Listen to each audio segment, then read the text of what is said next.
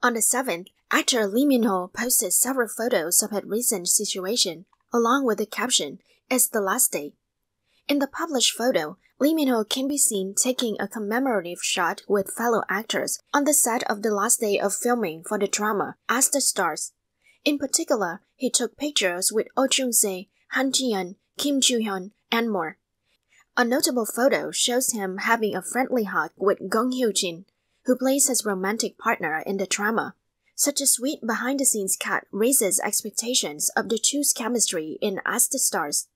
Meanwhile, TVN's new drama, As the Stars, which stars Lee Min-ho and Gong Hyo Jin, is Korea's first space drama, which has been completed after 3 years of preparation.